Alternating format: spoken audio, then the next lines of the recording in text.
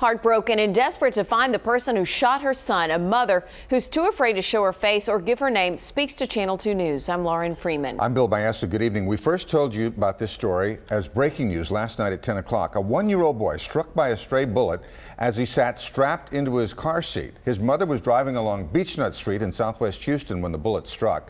Channel 2's Sophia Beausoleil joins us live from where they believe that shot was fired. Sophia?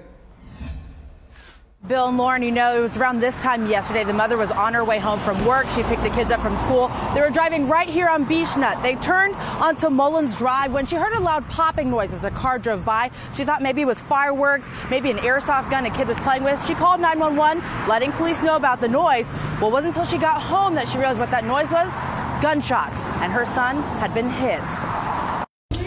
This is video of a happy and healthy one-year-old boy, a bundle of joy who is now recovering from gunshot wounds. He was very, very lucky because it could have been a lot worse. The mother of this baby boy asked us not to use her name or her son's name, but says her daughter and son were in the back of the car and they were on Beechnut Street turning onto Mullins when they heard a loud popping noise. She said, you know, "Mommy, he's crying."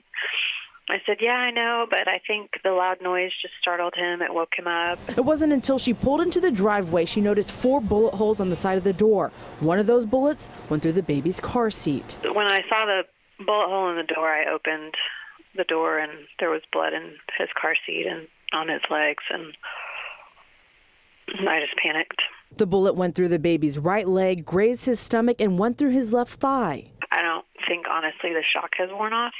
So I think it's probably going to hit me like a ton of bricks in about a week. Investigators believe this was a random and isolated incident, but it's concerning given the area where it happened is full of kids. And for the mom of this baby boy, she just wants to remind people how precious life is. Don't take anything for granted and make sure that you hug your kids extra, extra tight.